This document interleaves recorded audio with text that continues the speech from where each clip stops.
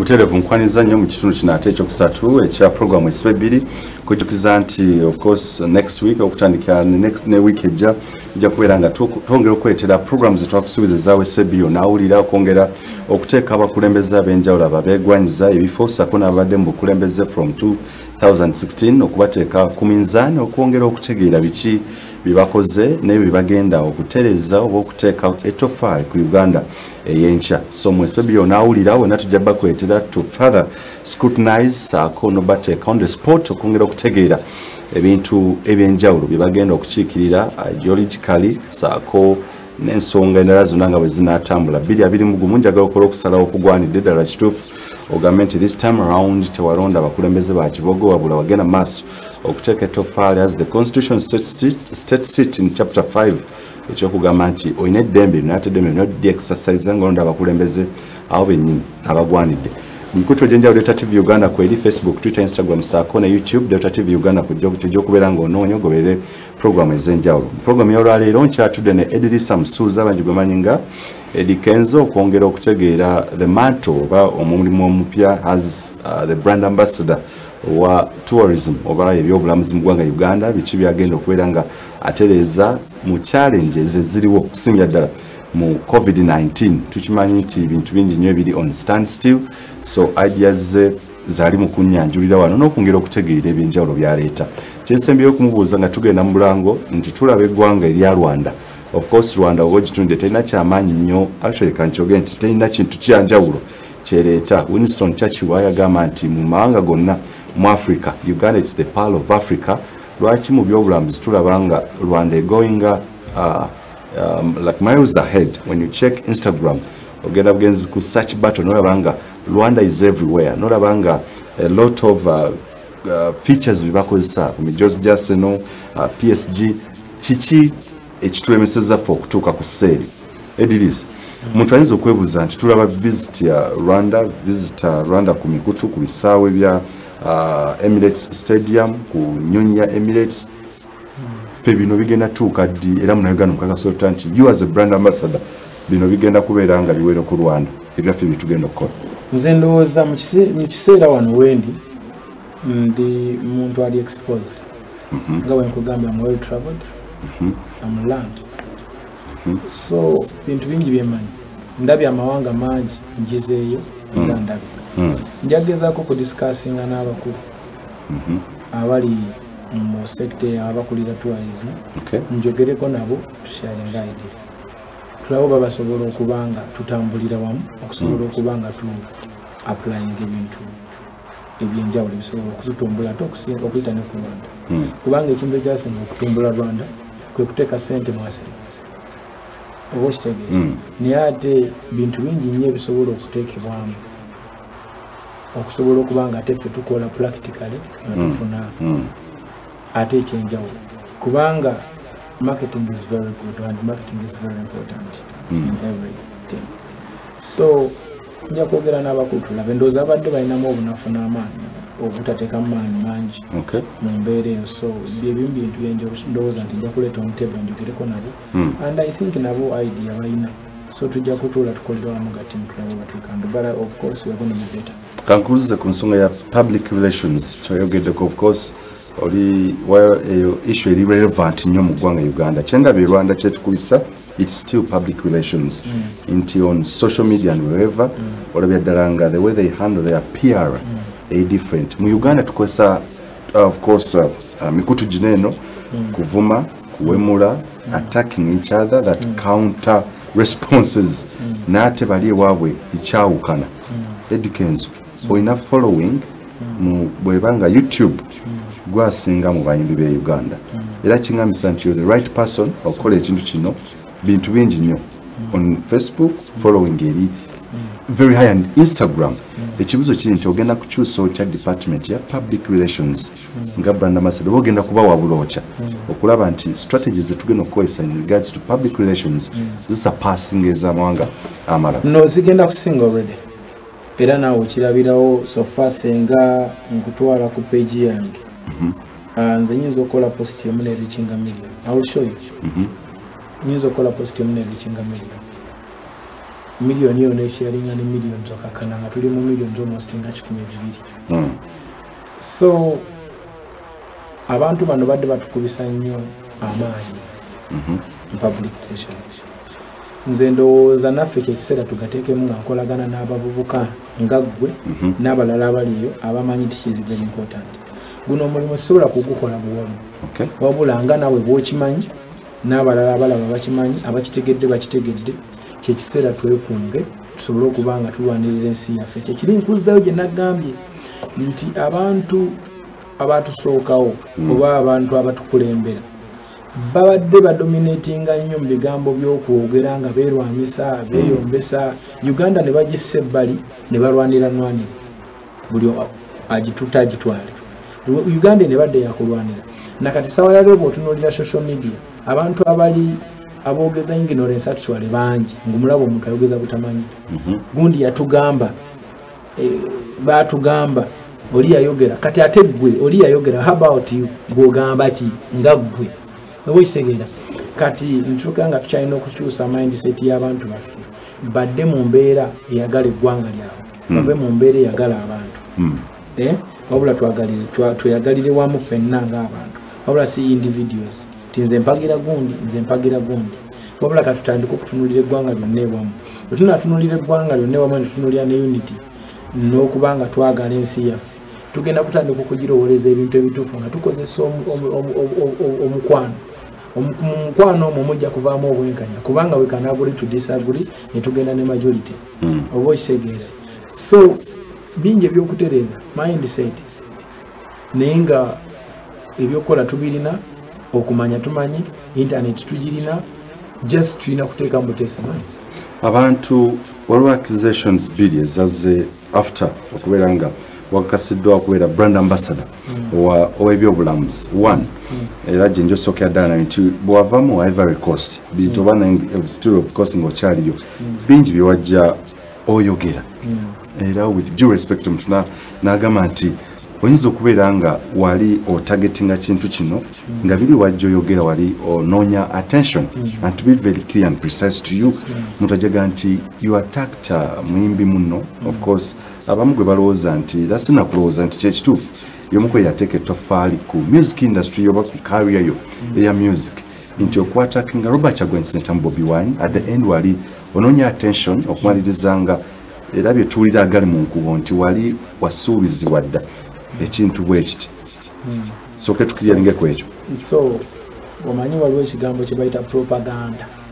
Propaganda yona era bwedda gwenjogerako propaganda zatambuza nnyo Uganda nga ya toppings oyo Illuminati oyo akola kino Museveni kapo oyo mu lujja lwawe balinamu ekinnya otulamu ogwayo olio ali abantu simanyi Uganda etambulira nnyo ku propaganda batugamba oyo kiri ono kino abantu bamanyi ebyo kyekiseera abantu batandika okumanya ebintu ebituufu mu butuufu bwabyo nga tukozesa amaanyi g'abavubuka abali intellectual oba abantu abali exposed okitegeera abantu bangi nnyo balina zi masters naye nga ate tebamanya nsi bwelina kutambula naye nga nabo bakyagoberera ekigambo ekyo kyawulira yogedde research mutono kati nze omuntu agamba muze bampa sente nwanyise Robert Kyagulanyi ayina kuleetera bukakafu nti anze obukakafu bubuno nfuna bulungi muntu yenna nga talina bukakafu mwesonyiwe edda bbali oyo anoonya bibye nfuna bulungi ekyo kyekisookera ddala voice note eyo gy'owulira yatambula I never attacked Robert Kyagulanyi oli yandicodinga it was a conversation about someone we were talking about a friend I was talking to a friend about a friend nfuna bulungi and the friend recorded me and it released a voice note nga tonava obeere clear nyan era kibeere oleke osettinge record straight mu voice note gye twawulira yatambula ennyo wali toattacking Robert Kyagulanyi Ssentamu Bobi Wine no nze nali ndi mu kusendinga message I was talking to a friend mugamba to talk about a friend kubanga nze nagezako okwogera ne mwami Kyagulanyi namusindikira voice note nsobola n'okulaga wano nfuna bulungi namusindikira voice note teyagiddamu kakati oli bwe yankubira gwe manyi nti nno ye alabika ayogera naye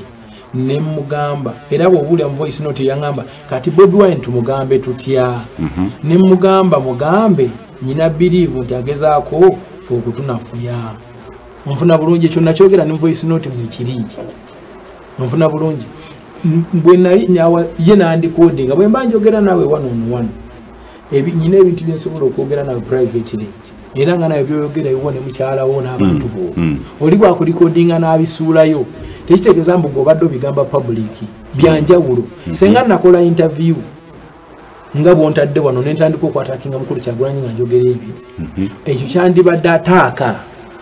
Now I was complaining, this is a complaint. Does it make sense? Yes. Namusindikira voice note yino teyagiddamu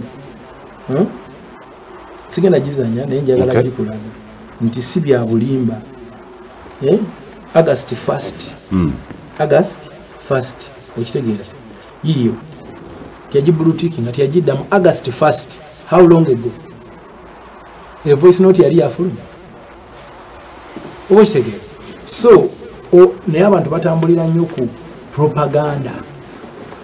Batugambye walya ssente, batugambye bakuwa, batugambye kwegamba, batugambye kyekiri kye nadde gamba. Like I don't know how I can explain, but our people need to learn something. Life is what you make it. Gwe bw'osalawo otambulire mu butamanya, bw'osalawo otambulize bias ekkulembere, oba ogenda kutambuliramu ey'embeera until bweweekubamu omutima n'otandika okufumiitiriza. Not a thinking of thinkings, but nova political thinker. Mulimu okufumiitiriza, n'otandika okufumiitiriza nga bw'owulira ekigambo otandika okukifumiitiriza, n'otandika okukyetegereza era n'okikolako research osobola okufuna amazima. Naye senga vwojja n'obukyayi bwo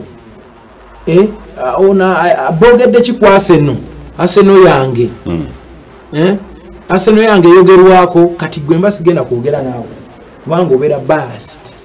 Otambulira mu defense, you are defending yourself no matter what. Kati nze bwe mba njogera essaawa eno njogera n'eggwanga eddamba eririmu abantu abali intellectual era abatwala ebintu empola onfuna abantu basome history engeri gye nzize empisaamu Mwami Kyagulanyi n'ebirungi bye mwogeddeko n'engeri gye mbadde mu brandingamu nga mwogerera bulungi ne support gye namuwa from the beginning. Batunulire n'ebiriwo onfuna bulungi. Nze mweno voice note safu mako Mwami Kyagulanyi nayogera naye mu bulungi nnyo, mu bulungi ennyo, yagaana okugiddamu kubanga teyali in his favor. Ne kino kimaking a clear Lisa Msuza Bobi Wine akulwanyisa mugana wange njagala nkubuulira ebigambo gwe wennyini oneddiremu nfuna bulungi nkuwulire. Nze bwe mba nali njogera mu voice note nayogerera industry number seeyogerera nga nze otya omuntu. Nze nalaba Bobi Wine nga endosinga ba politicians bangi nga yaliwo era nga yabawero kamera nendabako nga Chameleone agendayo nayendosinga abantu bendowooza nti balina bawagizi nfuna bulungi. Chameleone okwegatta ku Nuupu kyamaanyi nnyo. Tuleme kukinafuja kyamaanyi kubanga Chameleone alina abawagizi, alina legacy ate is a workmate wa Bobi ate baluganda babaedde bonna emyaka. I think he deserved an endorsement from his colleague. Owulira Donald Mayanja ayinza okuba yakola ensobi ze yakola naye azaala ekibi akiwongerera. Mwana wa industry is a colleague to Bobi Wine work-wise. Kikakatako Bobi Wine okubikako n'akasubi bwe tuba tuli mbwase Luganda kati kituufu. Ono yagendayo n'amugamba nti muganda wange nkomyewo nsonyiwa. Bwe yamala okuvaawo nendaba bodyguard wa Bobi Wine gwatambula naye mu mmotoka ng'ate ageyaani mu lwatu kyampisa bubi. Nalabako Geoffrey Lutaaya ne mukyala we nga bali ku Nuupu awo bagenze kulaga nti tuli naawe naye nga Mwami Kyagulanyi ayogera ku bantu balala era bamentioninga n'amanyi gundi kino ekintu omutwala obubaka naye ng'ate abandi tumanyi. Some people are more equal than others. I'm sorry to say everyone is abantu fena tuli equal, but some people are more equal. nze bwemba nga ntudde nawo twogera Ssaabasajja singa jja ffenna tugwa kituufu. so saagala kwogera nnyo naye njagala okozesa common sense otandika okufumiitiriza nga tonnaba kujajinga fumiitiriza.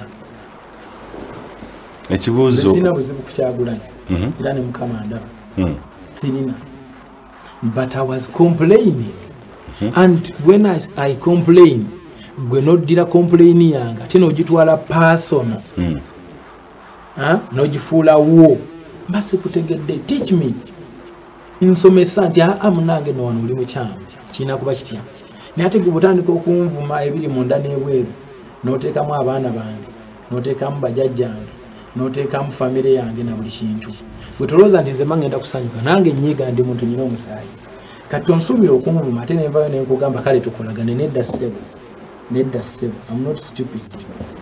Tolina buzibu ku Kyagulanyi? Sina buzibu ku Kyagulanyi. Naye engeri gyali nti agenda kujja ku ballot paper y'okuba pulezidenti bw'ensi yange bwe ndaba ekitegenda bulungi nzikirizibwa okukyogerako saagala ate nzigibweko ddembe lyange oba kitegeeza osaako nga guntayogerwako takozebwa bwati takolebwa bwati mba sikutegedde.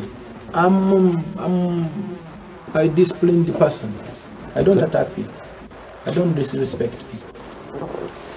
Okudda ku nsonga ey'okubeera brand ambassador w'ebyobulamuzi mu Uganda June 2015 wawangulira BET ne tulaba ebbanga liseewo loza 15 16 17 18 19 mwaka 2019 October to be very clear wasinkana ya President Museveni.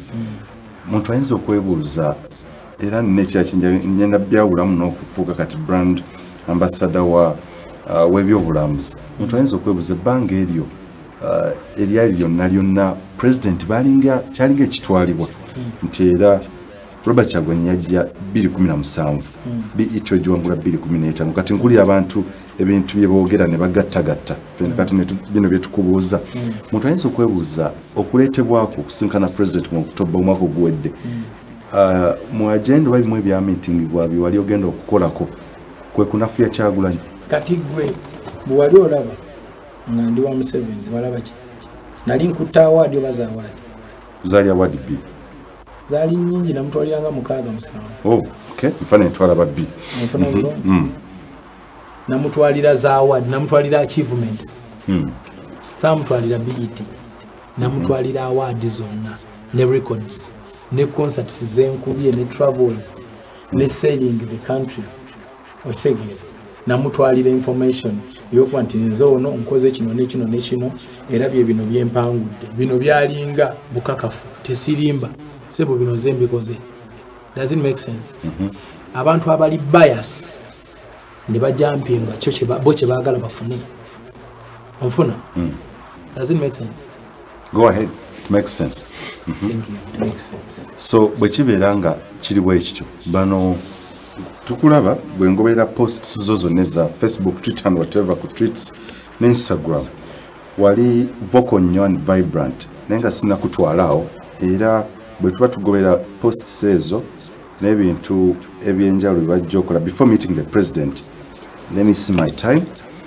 So se wali busaabala ku Kyalenga concert era ze zimu ku performances ze nalinda bi mu Uganda on live TV nga you take time newe Windows ali dakika ngo emidde bwimizi toina kyo yogera toina kyo okolaki nenga abantu attention y'abantu ogirina ebyo mbikuwa before even moving to the president. Kati tujja tutambula mpola ogenda ku kintu ekirala ofulumya ennyimba ezo bwe mbaseera bidendo simanyo bazali back to back naye system Volongoto era bamu ne bakitaputa mu ngeri eyabwe nti wali intentionally olumba government the systems and whatever ne tujja ku nsonga ya Mbakoye era abantu ne bakitaputa nti wali cause njogera ngamba nti abantu ne bakitaputa because me I didn't get the message saatulako nayenonga nti kino kinali ntegeeza but abantu wali kyetuta abstract art omuntu asoga nti osokuyimba ku nkoko nenga there is something you're meaning. Kenzo ebintu ebyo birabye byali bisatu nga tonagenda wa President Museveni lwaki olulimi lwakyuka Kenzo? Okay. Kati njagala kuddiramu ntandika ne Kyalenga bw'ogatta saga ya Kyalenga yonna n'okubawo kwabyo.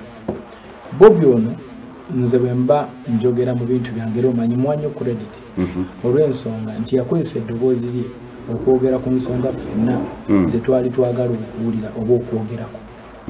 Onfuna bulungi era ng'ensonga ezo bulungi oba okitegera bulungi. Nze bwe nsanga ggwe oba muganda wange ng'alina gwalwana naye nsooka ne tulwanyisa oyo bwe tumala ne mubuuza owa ekyekigati kigenda mu maaso ne tutandika okunnyonnyola. During my discussion with you mwentegerere omulama kw'otambulira na kikyoliko oba nfuna bulungi. So nze okuviira ddala ku kyalenga oyo oba kuviira ddala n'emabega nze nzize empagira obanga promoting unity obumu n'okwagala eggwanga. Kino si lwe nkisoosa abagizi bange bakimanyi era kyendi mu kukola olaba screen kyendi mu kukola ndi mu kusanyukira okulaba nga abantu beegasse wamu okubaako eddoboozi lye batuusa nti kino kikyuke. Nfuna bulungi. Bwe tuba tutambula gw'oli muntu akola programu za politics olulimi mu bantu abamu lwagenda lukyuka ne lumuva mu kuteeseganya ne ludda mu kulwana.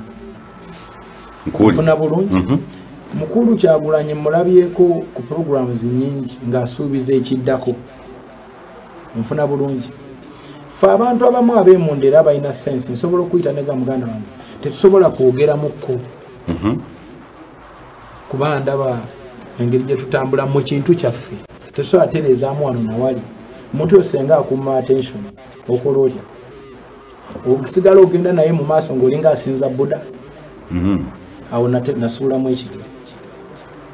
Bwe nsuula ekigere nanyigirizibwa abantu be ne meeting nawulira zaatuula mugende muteeke Kenzo ku bunkenkadde ne banvuma ne banjogerera ne bakola biki ne bagaba neno mundeke nze nabavaako nasirika nkola byange lwansonga nti we twali tutambulira nalabawo muko okuky'okuweetamukko ate nga zinajja tutambule bwe tuti oba tuteeseemu waliwo we saategeera nene siweebwa budde kumanyaawo obudde kasita butampebwa kumanyaawo tutambulire wamu naddamu kebbali era naawe okimanyi nyina ebbanga we natuuka nga nze nabivaako nkola byange bw'oba wali ongoberera okimanyi era abantu abo bamprovoking ennyo najja navaayo ne mbagamba nti bannange nno mwandindese nenkola emirimu gyange ebintu byammwe nabikola ki nabivaako. Abantu abo baalemerako. Onfuna bulungi. Ndowooza okimanyi bulungi siri malayika nange nyiiga. So nenzija nga ndaba ebintu ebyenjawulo ebyali bigenda mu maaso nensindikira mukulu wange voice note. Awo tutandika kati ninyo kanzije mu kitundu ekisembayo otuwe bali ekyali kikwata ku voice note yo n'ebintu ebiri ennyimba ziri ebbiri ne posts ez'enjawulo. Kyenjagala okutegeera mu kyenoonya mu kino kyonna nja kigamba after answering these questions. West February kekomeyo mu kitundu kino ekisembayo tovaawo.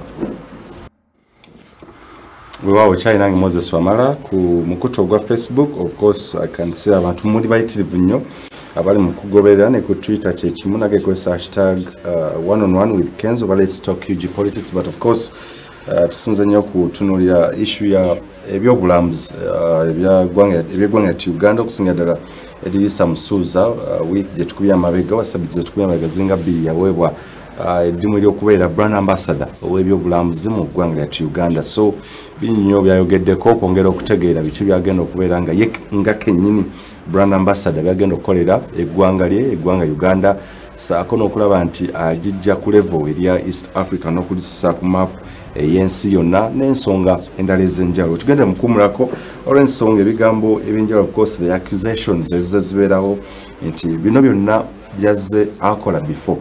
Eddy Samusuza owa 2019 omwaka ogusinga twamufiiringa nnyo tunatandika okugamba nti is now abantu batandika omukomeyalinga ku I remember ekintu kye bali bakozesa mu quotes the young Mandela ne Bobi Wine ne baani ebintu bwebityo posts ze yali akola ennyo abamugobera back to back nga esinga ziri kankiyite ndooza people's centered very good nga zikwata nnyo ku bantu zogera ensonga z'abantu esinga okubaluma. That's what most of you say. N'okuzisengejja oba ozitunulidde zaali nnyo ndowooza let me be very clear zaali against the regime. N'ennyimba ezo zenkuzanyidde system Volongoto saako n'embakooye nazo zizimu kwezi yajjazza akantu n'amutoyadda nti ayinza okubeera ddala ali mutuufu okubeera nga ali people centered oba nga akiikirira abantu mu ndowooza n'ebikolwa. Bwe yavaayo mu October ow'omwaka ogwedde 2019 oluvannyuma okusinkana president, abo ne bakkiriza nti bw'osinkana president Museveni olulimi either lukyuka, endowooza ekyuka, oba obulamu bwo ne bukyuka. Simanyi oba ebisatu Eddy Kenzo byonna byatuukirira, olulimi okukyuka, obulamu ne bukyuka, ne ideas oba endowooza ne zikyuka. Kaakati bw'owulira byayogera in contrast oba ng'ogeraganyiza byali aposting ku mikutu gye, thousands actually millions of millions and ne following nga tubafiiringa nti ddala kituufu waabwe. Kiki oba what prompted Eddy Kenzo okukyuka? Kaki akali mu ngalo za President Museveni when you shake hands with him bw'omuliraano? Lwaki abavaayo olulimi lukyuka? Ronald Mayinja yakwata bukwasi mu ngalo za President from nowhere, olulimi ne lutandika okukyuka. Eddy Lisa Musuuza ne bamutwala mu ngeri enjawulo. Eddy Kenzo, ebintu biri bisatu byentera nnyo okutunuulira. Nze ngoberera abantu abenjawulo batuuse mu maaso ga President Museveni nga bakola ebintu byali okola. Ku Facebook nkugoberera nnyo ne ku Twitter wa postinga ng'ebintu nga omuntu eyakola literature when you read omuntu akizada nti you're driving the debate which was very directional. Omuntu driving a debate mu talk shows zino zetukola nebya directional for some days, months and what tukuwa credit and I gave you credit. Bwatuuka ebbanga eryawera ddala nti nenyimba ne zitandika okufuluma system Volongoto bikyano bakwongera okwagala nti okiika endowooza zaabwe. President Museveni bw'omukwata mwe bw'omuliraano babiki ebintu bino ebisatu bituukirira okubanga nti kituufu kyakutuukako, obulamu ne bukyuka, obwongo ne bukyuka, olulimi ne lukyuka, n'endowooza n'ekyuka. Kati nsooka I want to make this clear. So far njagala oterezeemuko producer wo agamba nti yali system Volongoto gye yakoowa kati gy'akolera. Ekyakisazeemu so togikolera kubanga sigikolera. Nze ndi ambassador wa tourism. Kakati simanyi oba tourism yeni ali. Ekyo sikimanyi. Nze mmanyi eno gavumenti ate era tourism bwe balambula Uganda. So ekyo kikyamu akijjawo. Sikolera eni alimu ate siriwe eni alimu. Okisebe. So ekiddayo ku ziri ennyimba oba nkuze ku wali nti nasindikira Bobi Wine voice note nga ngezaako okumutegeeza ti munnange njogererako n'abantu sikulinaako buzibu era naawe okimanyi era naye akimanyi simulinaako buzibu naye bwe nali ntambula naye mu kintu ekyo nalabanga waliwo tulina okudisikasinga between me and him kubanga nange nze Eddy Kenzo nyina abagoberezi bembirivinga nti nyina okutuusa ebirowoozo byabwe ebigenda okubayamba nga biyamba nze nabo nfuna bulungi. Oli gwe mba njagala okuteesa naye senga ndaga nti tali ready kiba kitegeeza nti nze ate sisobola kutambula butambuzi bwenti kubanga sifollowinga Buddha nga we nakugamba nfuna bulungi. Awo nenzitamu ku bigere njagala okootinge bulungi nfuna bulungi. Nzireyo ku nnyimba ziri ebbiri mbiwoobe Volongoto biwoobe simusazaamu nakati nkyamuyimba era nja kumuyimbanga kubanga binayimbako bituufu. Okimanyi bulungi eri abatunda obululu tokimanyi kituufu. Okimanyi bulungi baali basibyeko minisita ng'alidde embuzi tokimanyi. Wali olabyeko bamemba ba palamenti nga beevuma mbu nno biwulenge tokimanyi. Kakati ekyo nsobola okukivaako. System Volongoto system eyakwata abantu abagivuganya nga Bobi ne baani ne babakuba ne babakola biki ne batandika okucunya abantu ab'enjawulo. Nange demand zenyina ng'omuvubuka zenyina birivu nti tezituukiridde bwe mba ntandise okuzoogerako ezo mbamu kyamu. I'm trying to complain. Bobi Wine alina vidiyo yange yagipostinga ne ku page ye nga ngamba nti nze simanyi we bajjako mukulembeze wabula I'm a leader in my own section and I'm representing my people. We are complaining over things. Yagipostinga gyeri era naigringa nange era nampita leader gyeri nfuna bulungi. Nakati nkyali ku birowoozo by'abantu abo abantu abagezaako okupromotinga obukambwe mbawakanya. Nze mbirivingira mu kuteesa, mbirivingira mu bumu, mbirivingira mu Wasseruganda, mbirivingira mu Uganda egenda mu maaso wabula seegenda okuddako emabega ate emaledde sijja nzikiririzaamu. Quote me well, my brother. I believe in Uganda from here to here. ebigambo byonna ebitujja wano nga bitutwala wano nga bitujja ntunuulira nga bitujja wano bitutwala wano mbikkiririza ebigambo byonna nga bituzzaako wano mbutulidda sibikkiririzaamu. Do you get my point? Thank you my brother. System yaterera oba system tetereranga naye ompulidde nti mbirivingira mu kuva wano nga nzirawa sibirivingira mu kuva wano nga nzirako eno ate ndidda. You get my point? Thank you. Tochukanga. Are you a critical thinker? I am. Do you understand what I'm saying? Thank you. So tochukanga kugamba nti ove ku mazima odde ku bantu ate bakwogera. Ku mazima nakati ndi ku mazima. Wandinyumiddwa olabye ku lutalo wano. Would you like to see a war in this country? Would you? Thank you. Nange bwe ndowooza ebigambo bino njagala Eddy Kenzo kati nga tutadde politics wabbali. Eddy Kenzo oli eyasooka simanyi lwaki posti zino lwaki tokyazikola musuuza ati nze mbadde nsaba nkutunuulire kati kankudemonstrating mwine essaawa wano essaawa eri mu control room. Kati essaawa bw'eba etambula edda bweti essaawa tedda mabega. Nze mbirivingira nnyo mu budde mbirivingira nnyo mu current. This is not Bible munga bwe kyali bwe kirimu emirembe n'emirimba amini. It's all about solving problems, solutions. So nze njagala nnyo solutions eziri current kuba tugenda maaso tetudda mabega. Politics tutambulira mu current tukoze tutya okutukola ekigenda atuyambe enkya. Kakati tusobola kuŋŋamba nzire ebusaabala ntandika okuyimba Volongoto mu kyalo ng'ekyo kyaggwa.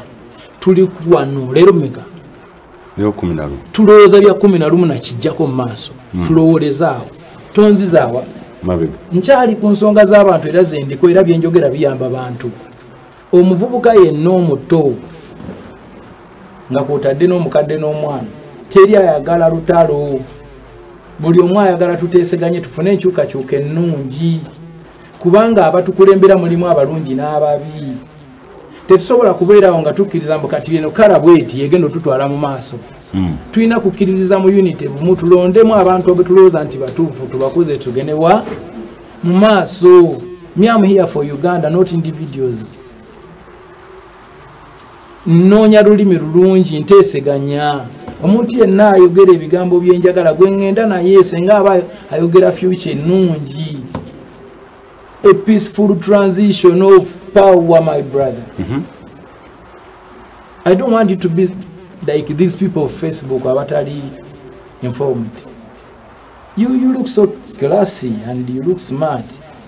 I think you know what I'm saying. We believe in going forward, not going back. That's what I'm talking about, my brother. Kenzo, okutunuulira mu media tuna ekintu kye twebuuza the why question era ne time tugitunuulira nnyo. Obudde bwe bagende wa president after so many years, yes of course ekyoniza okutakitunya nnyo nti lwaki obudde obukoza abaana ebintu bingi nnyo ate na appointments siga nti ogikola leero nebeerawo lunaku olw'enkya. Kyenjagala, I want to drive my point home era munnayuganda akutegere ddala bulungi. You're not here because of me but oliwo olw'omuntu oli akulaba nti time eyo yakyusa ebintu bingi edirisa musuuza bingi ebyakyuka. Abantu nakutwala nti tokyali waabwe. Tebyakyuka. Nze bwe nava mu America nga tuli mu saga za Rema. I remember very well. Ebintu ebyatandikira okukyuka. I dominated the internet with the saga Rema. Nga nfuna calls okuva mu kampo emu. Stop posting, toddamu kwogera kintu kyonna obika kino obika biri. Ebisijja bigendamu. Abantu ne bantandikira awo. Bintu byatandikira awo. And in so the same period wendabira president okumutwalira ebiki nze bwe nafunira omukisa okumutwalira award as recognizing as the president of Uganda, the fountain of honor. Yakuyita gwe yamusaba ogenda. Muganda wange nze nasaba dde okumitinga president mwanjulire emirimu gyange. Appointment yajja mu kaseera ako. Nfuna bulungi nandiganye. Ebyogerwa kakati saboddemu nandiganye manyize ganyo tutambulire omusagala kulya z'amaanyi nze nzikirizibwa mu democracy. nandiganye ne bwe yandibadde nze namusaba appointment n'agimpa why not wakisigenda okutunya kubiriwo twakulabye of course ne minister Godfrey Chiwanda Subi era abantu ne batandika era okubyogera nti after this and this era bwogata period maka of course tegunnawera ogenda kwera bwezi mu mwezi gujja nti oyina agenda zoyagala okuyisaawo Eddy Kenzo okubeera brand ambassador soko making ekino kiriya omulimu guno ogenda kubeera ng'osasulwa okubeera brand ambassador. One, nze ndi patriotic. I love Uganda. Ndi wano kola omulimu guno kulwa bwerere. Volunteering. Very good. Using my position God has blessed me with to promote my country. Nkyali mulamu. I want to leave a legacy. Mfuna bulungi. Kati yoyo omuntu ali yalina mind ye corrupt. It's not my business. It's not my responsibility. Okumubulira ekyokuyiga. No, me I'm here to do what is right. Okay. I'm not a puppet. Njagala buli jinja. So, mfuna bulungi. Awo wendi. Nali tourism ambassador wa Kenya. Okimanyiko. Nkimanyi ekyo. Awo bayogerawo ki? Bingi. Kakati sawa yali ndi tourism ambassador wa Uganda. Awo boogerawo ki? Aba believing nti kyenkola kituufu era nze nsaana position bakimanyi. Aba believing nti bo balina kulowooleza mu politics and politicizing everything. Nabo bali awo. Kati nze mbakolera ki? Me am here to do the right thing. One, ndayokebere kiripu yange nga ngatta Bobi Wine ne Bebeku nabagamba nti byonna mubikole kuba bana abantu bali ono yaliwe ni ale mungono wa people power ono wa opposition ono wa government abo bo balambulu me am an independent nembagamba bana byonna mubikolera buli omwaka ole ekintu ki onfuna bulungi nete mulwaniranga mu Uganda and by that time nengamba Bobi Wine Bebeku tinenzi mpagira Kyagulanyi kubanga alina ensonga zange zali mukunkonera ko zenzikiririzamu mfuna bulungi nakati nkyali muwagizi wa Kyagulanyi akanziremu mpuliriza nakati nkyali muwagizi wa Kyagulanyi ku bigambo ebituufu naye bw'abanga atambulira mu mbeera enkyamu nze gye ndowooza nti awo yanditerezezaamu nawo nandikotingiddwa nti tawakanye era talwanisa naye aterezaamu okifuna bulungi omfuna nkufuna awo wendi era nabaga nti temulwananga kitegeeza nze ndi mulwanirizi wa ddembe. I'm a freedom fighter, my brother. Freedom, do you know the word freedom? Freedom is having freedom. Okubanga olina emirembe gyo emirembe wali entalo tewaba mirembe. Do you understand? I want you to get me right, bro. Jagane bana Uganda bakutegera ekyokubiri but tebalina ngeri gye bayinza kuntegera nga se explaining it accusation ey'okwirina Eddy Kenzo eya agenda nti ekifo kino n'ensonga lwaki wasazeewo baleme kusasula nti it's like a swap obeere ng'olina by'oyisaawo nabo babeere nga balina bye bayisaawo through you bwe balowooza si bwe balowooza nze ndowooza nti simanyira ky'oba otubulira nze ndowooza yange yakulakulanya ensi yange. Okay. Si bwe kiri ensi yange yakuzimba abantu bange balambule ensi yaabwe bagimanye bagyogereko ebituufu nga babimanyi. Nze napostinga oluguudo nga ndi neki hippos ebbali wano nebagamba mbu it is photoshop nga wali omunauganda atakkiriza mbu eri oluguudo olufaanana luti kakati nze bino byendiwa okukola ki nti bino byonna nga biri tuli mu politics nze njagala bandeetere politician gwe bandeetera nti ye president. I'm waiting for that one if it is a peaceful transition of power. Okay. I'm not partisan. I'm not supporting anyone. I work for tourism. Togenda kuwagira muntu yenna muganda wange nze ndi tourism ambassador ate ndi muyimbi Eddy Kenzo. Bwana abeerayo omuntu ayagala okumpangisa ng'omuyimbi Eddy Kenzo muyimbireko ng'ava mu political party yonna ng'ayagala mu entertaining abawagizi be awuli entertain kuba nnyimba ku mikolo egy'enjawulo and I want money. Remember no tourism I'm a volunteer. I will perform either for Bobi Wine and Noob, FDC, DP, GEMA, UPC, NRM and the one for Najana Nkumbi, FDC. I will come and perform, and my management will sign a receipt and an agreement, my brother. Abantu balinga asatu era ekibuzo kino kankikubuuza with due respect nkusabe ojjeko glasses ezoba if you don't mind ekibuzo kino okyanukule bulungi. Ndi very tired though. I'm very tired. Very good. Meeting. Esigadde dakiika just 5 zokka. Uganda ya kika kimwaka 2025 oyagala efaanana eti. Eyemirembe. Yes. Wasuubira peaceful transition of power or like do you have any hope okuba nti essuubi mu maaso gye tulaga nga tourism ambassador okugamba nti essuubi olina nti tusobola okukyusa obukulembeze emirimu? Gye nsaba. Nsaba busabe. Nze ndi Munnayuganda atya. Nsaba bali abangi. Nsaba tubeere bannamirembe. Tulonde mu mirembe buli omulondo omuntu ogwoyagala. Naye nsaba bw'oba omaze okumulonda. Saba banno mubeere bannamirembe tufune peaceful transition of power. Okutunuulira ku nsonga ya ebintu mazira wolaga nga tourism ambassador ebintu ebyenjawulo abantu abanoonyereza na lipooti ezenjawulo zezitekebwawo nti ekiremesa ebyobulamuzi mu ggwanga bintu biwera awamu security concerns olumu nti olumu obwegugungo okola bute ebintu bwe bityo it threatens oba kitisa abalamuzi okujja maaso wetulaga kalulu ate era nga olumu obululu bingi nnyo ebibibeeramu okiriza nti ddala kituufu wano maaso wooli nga tourism ambassador tekigenda threateninga your role okulaba nga ogenda kufindinga wakufuna obuzibu obw'amaanyi ennyo mu maaso amidst politics gwe tugendamu? Era nakati ndi mu kufuna buzibu kubanga abantu abamu they are politicizing my position.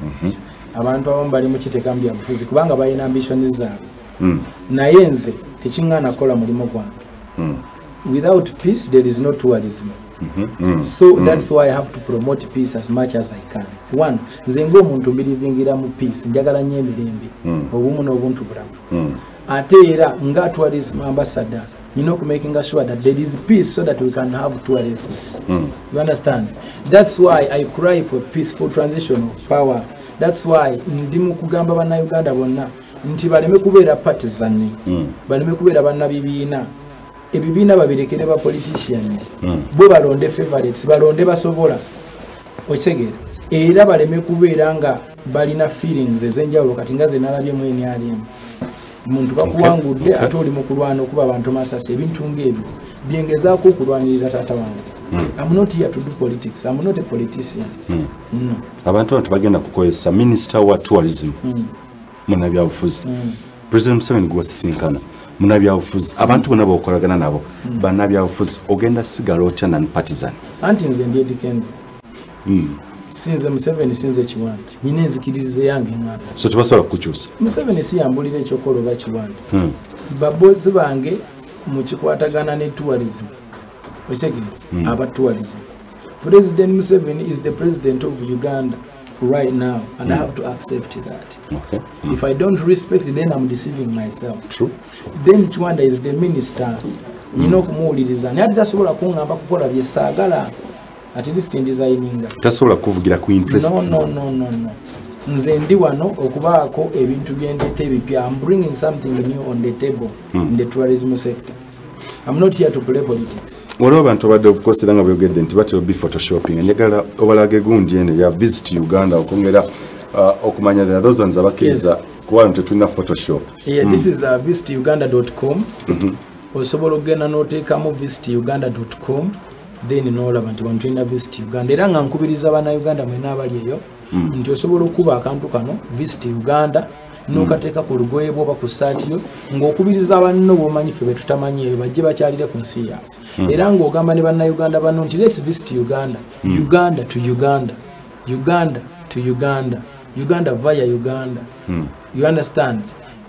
I'm taking Ugandans to Uganda. So please love your country and promote Visit Uganda. Okay. This is not about politics. It's about Uganda, your country, where you were born and you're going to be buried. It's not about the politicians. But we don't mind. But let's promote our motherland and let's love one another. It is the best solution. Mu byobulamuzi Uganda wandyagadde giraba myaka ejijja myaka ng'etaano. Njagala kugiraba nga yensi esinga okulwambulwa mu nsi yonna. era njagala kutandika na leero okupromotinga Uganda mu bulungi bwayo okulaba nti abaana bannayuganda abali eyo besiri nabo ate basobola okugipromotinga okusinga nze.